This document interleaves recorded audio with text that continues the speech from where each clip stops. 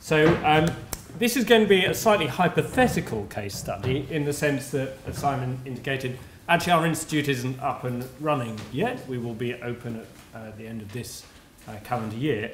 Nevertheless, I think it's reasonably interesting to give you a sense of what we're trying to achieve, some of the data sources that we're going to be drawing from, and some sort of early indications of how we are working or will work with commercial organizations, because I think it will give hopefully some nuance to the types of questions that might arise. And I think one of the key things that will come across is that there are actually very many different ways in which data is going to be collected and will be used, and there are sort of differential levels of risk associated to that, and that's probably something that should be drawn apart a bit more.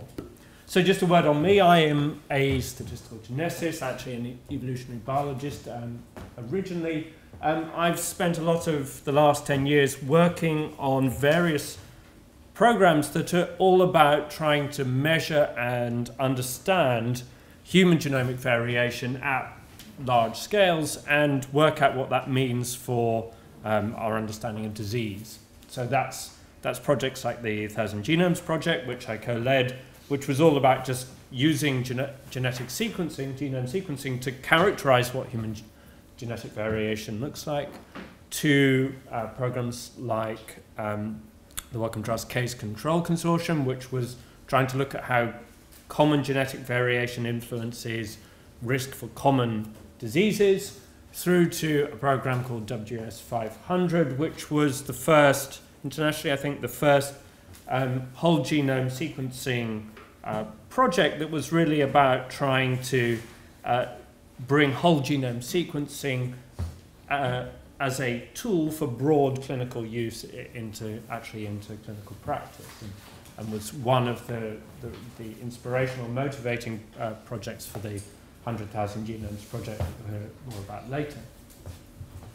So for the last 2 years, I've spent my time trying to get this new institute off the ground, the Big Data Institute, and it's worth saying a bit about the motivating force for this institute and why we think it's an important thing to do. So our starting point is that as we go through life, we leave behind us huge amounts of information. Now we're sort of fairly used to, if you think about your interaction with the web, people, commercial entities using that information, perhaps actually often without you really knowing that they are, but people using that information to make commercial decisions, trying to target things to you, such as advertisements. So that's one type of information you leave behind, but actually a much richer and potentially more valuable source of information is all the information you leave behind in your wake around health.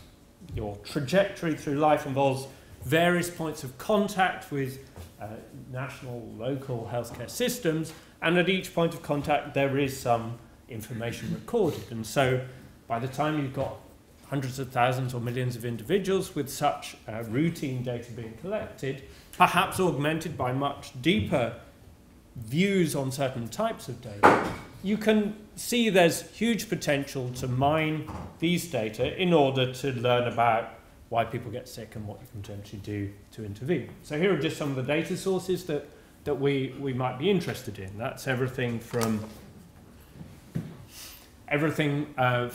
just very routine data like hospital records or your GP, through to things about your environment, so employment, built environment, the environment in which you live.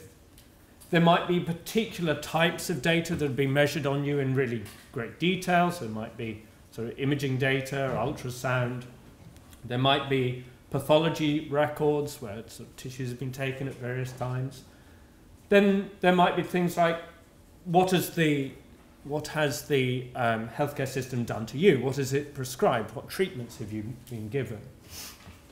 Then there are sort of ancillary data that you might collect, such as genetic data, and I think that, there's an important and slightly broader discussion around genetic data than many of these other data sources. The sharing of genetic data seems to raise a lot more issues in people's minds than sharing many of these other sources. So huge amounts of different types of information collected in many different ways by many different agents, some of them your GP, some of them your hospital, some of them even you. And so our starting point for the Big Data Institute is that the future of biomedical research is not going to be totally driven by these sort of ancillary data, but it's going to be a really central feature of how biomedical research works. So that is the collection, integration, and analysis of really large population-scale data sets that are linking distributed biomedical data, often of many different modalities, by which I mean everything from genome sequences to brain images to electronic medical records. The ability to access, integrate, and analyze these data is going to become an essential component of future biomedical research. It's not a nice to have, it will be essential. So that's our starting point, and I think it's a fairly uncontrovertible statement, uncontroversial statement. So if we say that this is where we want to end up, then we have to try and work out what are the steps that we need in order to get to that point. So if we want to get there, here are some of the things we need. We need people working on new ways, new tools, new devices, new kits for measuring something about health. So if you think of some of the modalities in here, so stuff like genetic data or imaging data or mobile data, which I don't have on here. You know, there's a lot of work in these particular domains about actually how do you collect this information at scale currently going on. But that's focused on a single modality and the sort of the engineering, the technical challenge of actually analysing that single modality. Then there's really the harder work of trying to collect the population scale cohorts which take these new technologies or existing technologies for measuring biology and link them together along with all the ancillary health information. So I'm not going to go into huge amounts about this, but think about the UK Biobank or the Genomics England project as examples of really important programs which are all about linking up data sources. Once you've got the data together, that's great, but you then want to try and extract some biology or some meaning from it. And so that isn't a straightforward job. There's huge amounts of correlation, there's huge amounts of structure, huge amounts of noise in the data that you might pull out of this. And so developing robust, powerful, efficient statistical and computational techniques for taking such broad data sets and working out what it's telling you about biology requires a lot of work. And so I think this is a sort of key thing of what will be going on in the Oxford component is actually developing the analytical side. But then, of course, there are other components which mustn't be overlooked. Part of it is just to do with how we actually technically go around making data accessible to research. So the classic model has been to reach out and identify data that you want, suck it into you, analyze it, and publish some results. Actually, there are many, many more things happening in the world where the model of taking an algorithm to a data source, doing some compute over there, and then bringing the results back, that is going to be a much more scalable model. And in terms of thinking about individuals' privacy or the ability of local organizations to control what's going on in terms of how people use their data, that's going to probably become the dominant way in which we have to do analysis. So there's a whole sort of computational environment component, which may sound a bit technical, but actually some of the solutions and some of the directions of travel in there I think are really important for thinking about how we achieve data sharing. And then finally, and of course not least, huge amounts of work to do on the policy side, working with government, public organizations, both nationally and internationally, to create the right societal and political environment in which biomedical big data sharing is achievable and efficient. So that's the starting point. The Big Data Institute itself is a new building. It's going up on the Churchill site in Oxford. It's going to look like this. In fact, it already does look like this, except rather than pretty people walking past with bikes, it's just a load of JCBs and things. So it's going to be about 350 people, 30-ish groups or so, at the heart of what's a very fast-growing part of Oxford's biomedical scene. We've been made possible by generous donations from the Li Ka-shing Foundation and the Robertson Foundation, and I mustn't lose any chance to say those names, so I've said them. And I think for us what's particularly important is that it's a real partnership between a whole bunch of different bits of Oxford, so population health, clinical medicine, tropical medicine, statistics, computer science, engineering, and so on. And so when I go through some case examples of what we're doing in a second, you'll see names of people from many different places, including bits of Oxford that aren't actually in Oxford. So we're not a new department, we're an analytical hub at the heart of the Oxford Biomedical Campus. In terms of what we're doing, this is a bit high level, but I will go through some case studies in a second. So I think that there are sort of 4 key areas in which the Big Data Institute will work. These are to do with how you measure health, collecting data at scale, making sense of the data, and of course sharing it appropriately. Just to give a little bit more detail on those so you understand perhaps what people will be doing a little bit more. On the measurement side, so we're talking about things like omics, genomics, proteomics, metabolomics, you know it. So sort of ways of reading what's going on in cells and the subcellular level at high volume. Peering into individuals through lots of different techniques, everything from ultrasound through to fMRI. And then, of course, we, like everyone else, are very interested in what you might potentially learn from being able to interact directly or collect data passively from individuals as they go about their everyday life. So that's on the technology front. On the cohorts and biobanks front, I'm going to go into this in a bit more detail in a second, but I think the key point is that there are lots of different ways in which data will be collected. Each will have their own issues around data sharing, the information governance and so on. There will be different expectations and different things that we have to sign up to for many different types. So some of the data sources we work with are, for example, through these extremely beautifully structured and designed experiments around biobanks, both in the UK and internationally. Some of them are about trying to reach very deeply into clinical data, medical data, around certain domains through working with, particularly with the local NHS.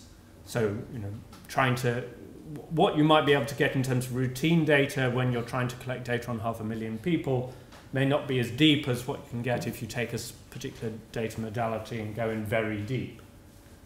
And then, as I said, bits of Oxford that aren't in Oxford, there are sort of tropical medicine centres in various parts of the world that we will work closely with, because infectious disease is an important component of what we're trying to work on. On the data sharing side, so the Big Data Institute will have some sort of work as acting as a repository for data, but I think more generally, we don't think of ourselves as becoming a place where lots of data will come. We're not like an EBI. We're a research institute. We want to live in and help build this sort of wider ecosystem around population scale data sharing.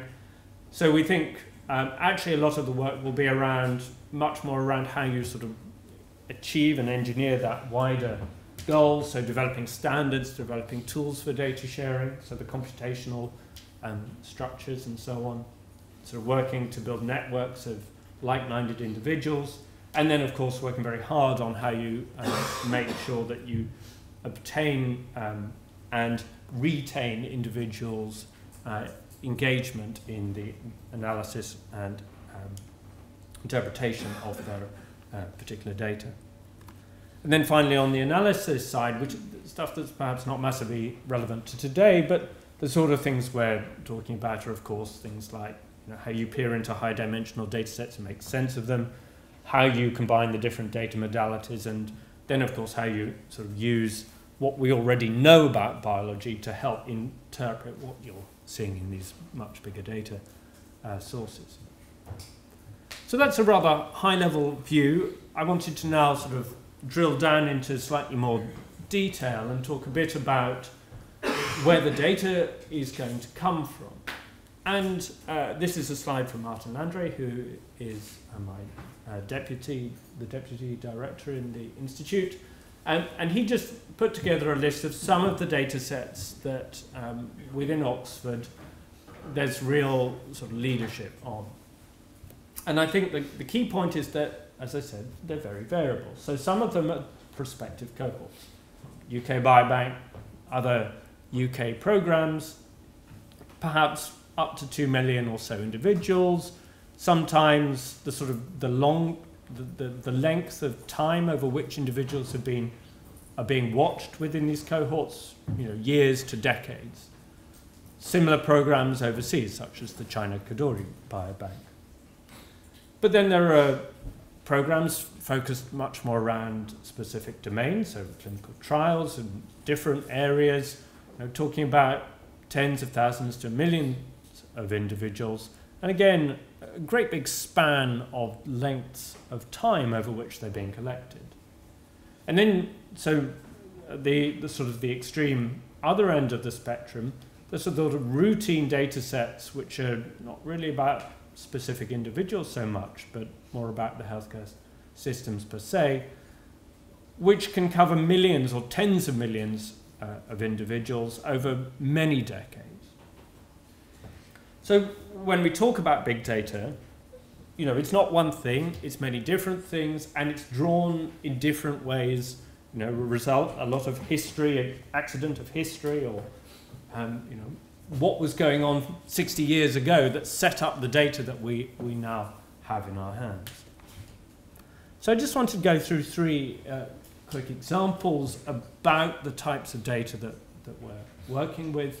And my first example is perhaps, I should put this one in because it's kind of not what I imagine people in this room will be expecting. People will be thinking about UK Biobank and programs reaching into your primary care data. But actually, if you think about the big data program for biomedical research, actually a lot of the information that we want to use is often at this really much higher level. There are individuals in there, but they're not necessarily in any way identifiable from the data that we end up with. So this is a nice example. This is work led by Peter Gething. It comes out of the Malaria Atlas project, and it's all about trying to map the incidence of malaria and actually an increasing number of infectious diseases, and actually an increasing number of features of them, such as drug resistance.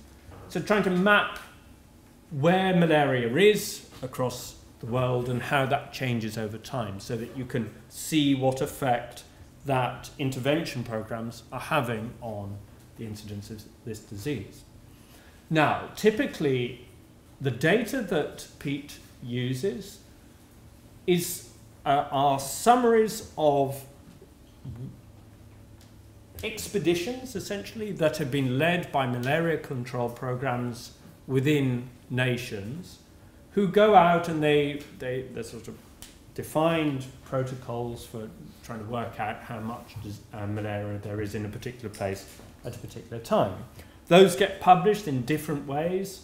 And so what Pete has been doing for 10 years or so is developing ways of taking in all these different data sources and trying to work out how good they are, using ecological correlates to try and sort of fill in the gaps a bit and smooth things over. And so end up with things that essentially look like this, which are sort of about 5K resolution estimates, and they are estimates, of where malaria is. So that's very helpful, but that's not a fully scalable program. You know, these malaria control programs, there aren't equivalent control programs for every disease, and they don't often, you know, they may go to this place this year and a different place the next year. So you end up with very patchy data. So what Pete's been pursuing is the idea of using big data sources such as news, media, in trying to make better scaled estimates, but also better resolution on the temporal scale. And to do this, of course, you know, these data sources are very variable. Some are high quality, some are poor quality. And so they've developed this whole system for trying to learn the quality and integrity of different sources, how that changes over time. They're also using various individuals to collect data, and again, they're trying to learn how reliable these different individuals are. So the idea is you essentially have a system that can suck in data of many different scales, many different levels of veracity, and integrate that to essentially come up with a map that looks like this. So there are, as I said, individuals in this, but typically one isn't looking actually at those individual level data. So the next level down is of course trying to get more towards the individual and trying to get closer to a population view of health by measuring the fate and what happens in a large number of actual participants. Just to take an example, this is work led by Aidan Doherty, who's at NDPH and IBME, and he's interested in measuring human activity using accelerometer data, and he's also part of the working group which has been leading to collect 100,000 data on 100,000 individuals within the UK Biobank on precisely this sort of information. So when you're faced with this kind of problem, you want to measure human activity, it's of course easy to stick something like this on an individual. In fact, almost all of you are walking around with an equivalent device in your pocket.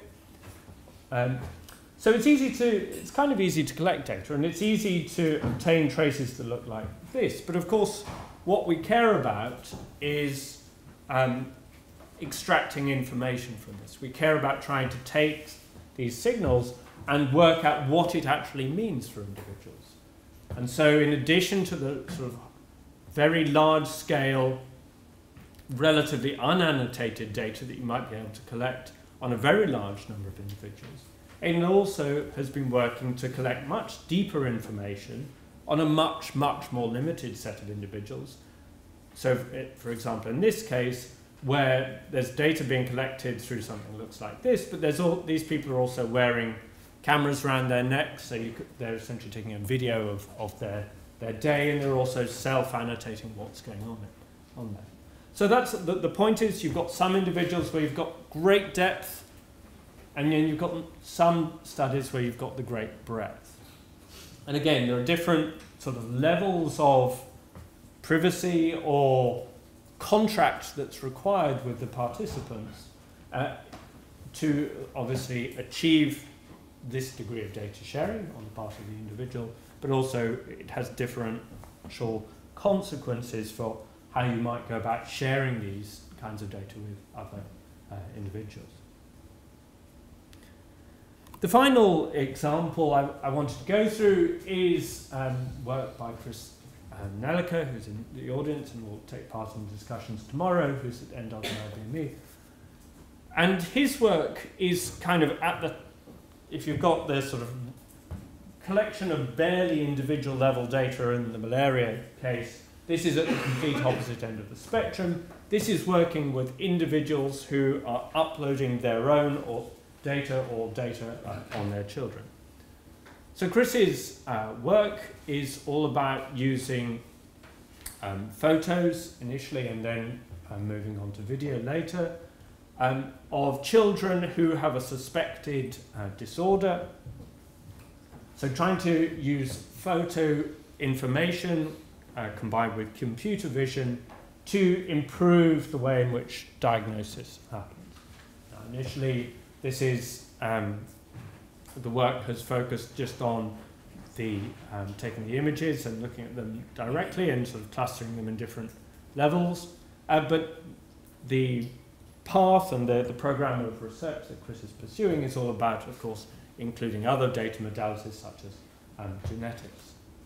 So what is shown so far is that if you take images off the web and you cope with the various complexities that arise out of using incredibly noisy or big data sort of sources of information, you can nonetheless cluster.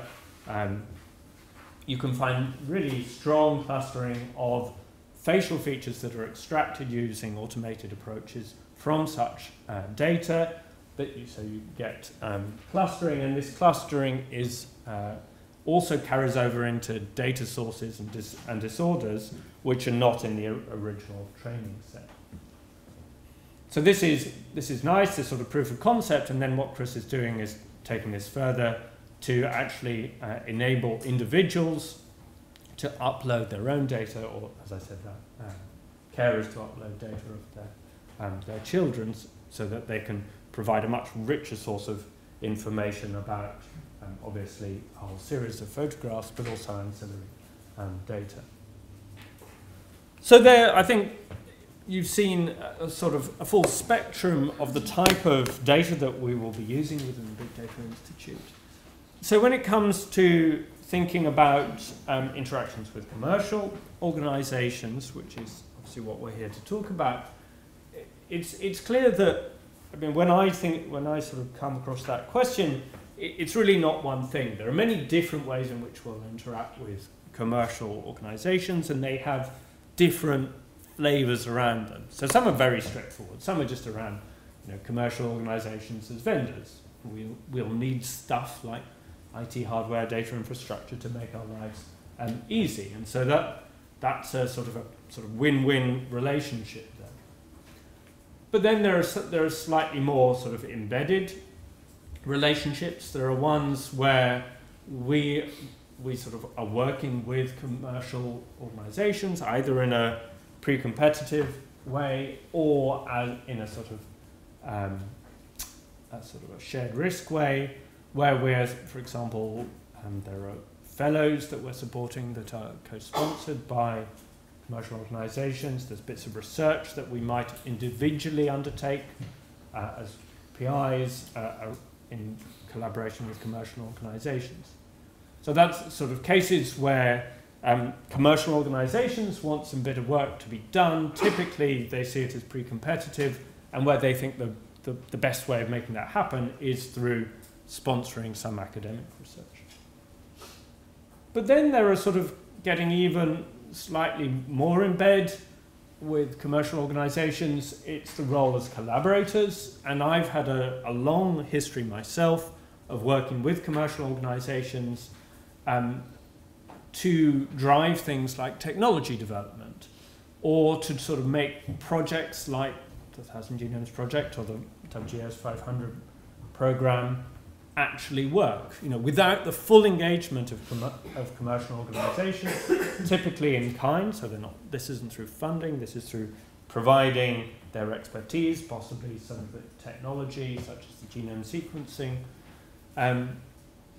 possibly algorithms, a whole huge variety of things. Many ways in which science has actually benefited hugely through the engagement of academics and commercial organizations.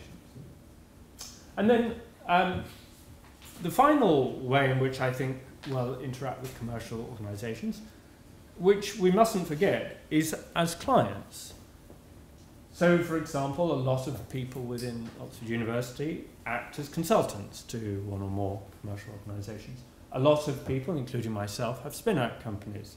So the company I am co-founder of is all about trying to bring together all the publicly generated data sets linking genomic variation to health in many different ways, and using that to learn about underlying biology, and then work with pharmaceutical organizations or diagnostic companies to improve the way in which either the drug development or the individual diagnosis process actually works. So I am a user of the results of the data, and I have a commercial interest myself. So I think that's another important nuance, is that it's not really a them and us. There's many instances in which them and us are actually the same people. So in terms of what we were asked to do, I had a sort of list of things that I was meant to try and address from Mark. Here's just a sort of a summary of where I think some of the key things that we need to think about. So the first is, of course, and I'm sure most of the people in this room, if not everyone, I'm a great believer in the power of population scale data collection and analysis as a way of driving insight about biological mechanism and opportunities for intervention in human disease. I think I could point to hundreds of examples where that's paid off. We see that as an increasingly important trend in biomedical research, and in order to sort of achieve the goal that we all want to end up with, there are things that we need to achieve. We need access to the relevant data. We need the ongoing consent. I've used the word consent there, although I heard someone earlier said permission is a better word, and I agree. I think that seems like a better word to use. So the ongoing permission and trust of participants. On the technical side, and as a statistician, I care a lot about the sort of the technical details. Actual expertise in the technical side, the storage, dissemination, analysis, is really important. Because without trust around, are you going to keep the data okay? Are you going to share it with the right people? And are you going to make sensible insights from it? The program of sort of benefiting the wider society and making sure that you meet privacy and so on will fall over. And then finally, I think it's pretty obvious that if you're going to have a long-term program around this, you need real and also perceived value to individuals and wider society arising from research. And the perceived isn't meant to be things that are false, but you can have real value that has no wider perception. The point is that where advances are made, they need to be communicated back to individuals.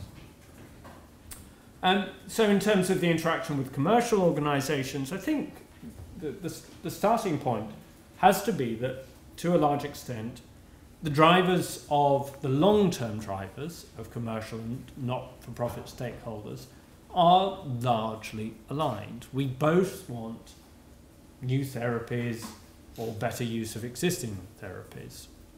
Okay, it might be that they want to sell therapies and to sell more of the therapies they actually have, if you're talking about drug companies, but actually we both ultimately want the same thing.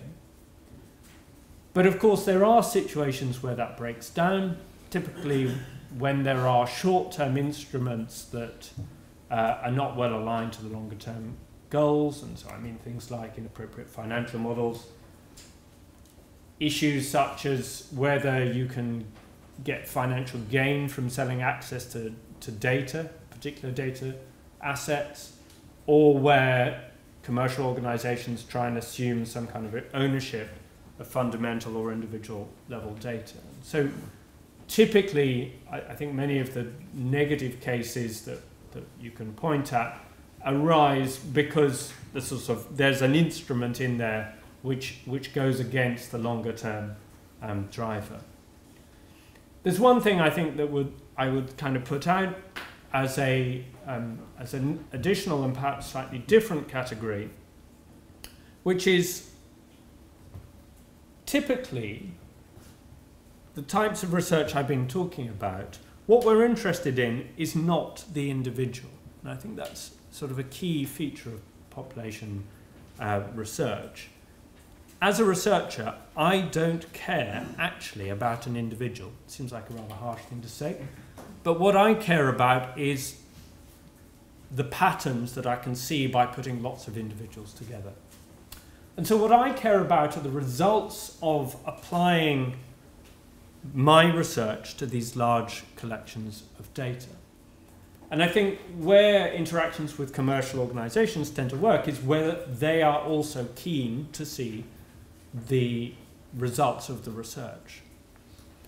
The alternative is, of course, that commercial organizations could not actually be interested in the results, but more the individual itself. And that's, for example, where the insurer part is an issue, because they're interested in an individual's data, not so much because of what they can learn about general patterns, but for what they can say about the individual themselves. And so I think it's a harsh point, but I think finishing on saying that